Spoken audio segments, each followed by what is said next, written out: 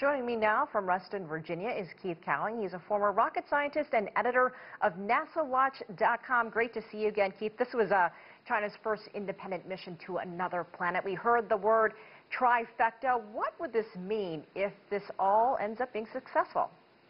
Well, trifecta is an interesting word because up until now, the most complicated thing that we've landed on Mars have been U.S. rovers where you have a lander, then the rover drives off. And what China's going to do is they're going to put an orbiter in orbit around Mars, then it's going to let the rover or lander come down, and then the rover will drive off. So trifecta. It's probably one of the more complicated things that have ever been tried on Mars, so I can't wait to see it. A lot of eyes were on this launch. Elon Musk tweeted and called it impressive. What were your observations as you watched it occur? I'm very excited because this is the year the U.S. is going to be launching a big rover to Mars next week. The UAE launched Al-Amal or Hope last week. And so there's going to be 3 spacecraft arriving at Mars in February. And for those of us who are interested in the search for life on Mars, this is another trifecta, 3 new spacecraft arriving at Mars.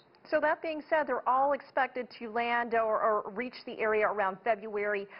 They're making this window, this season of this launch season towards Mars.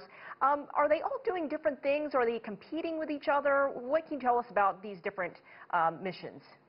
Well, the interesting thing about missions to any planet, especially Mars, is maybe there's a competition, but usually it's cooperation. And in this case now, we have a new generation of more sophisticated spacecraft.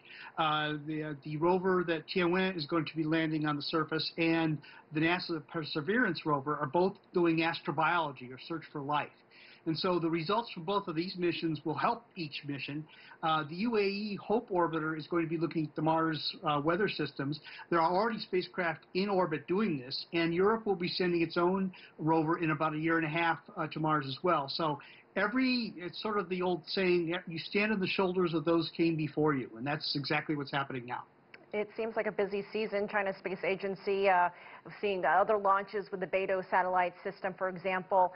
And it comes at an interesting time with the coronavirus pandemic. How has that affected the way that space agencies and even commercial companies have launched and planned their schedules the past several months?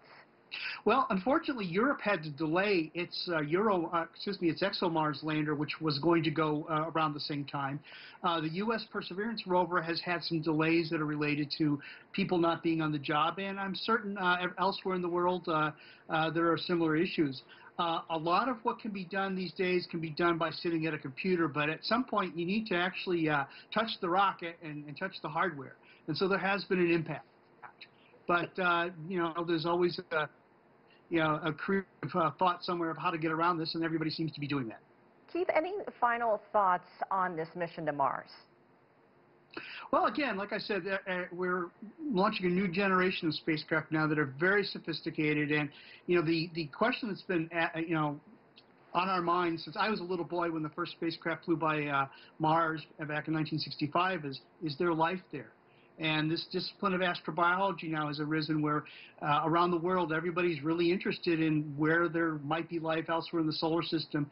And Mars is probably one of the prime places where we might find that it once existed or may still exist. So I know it's on the minds of everybody who sends every mission to Mars, and that's, to me, but personally, is very exciting.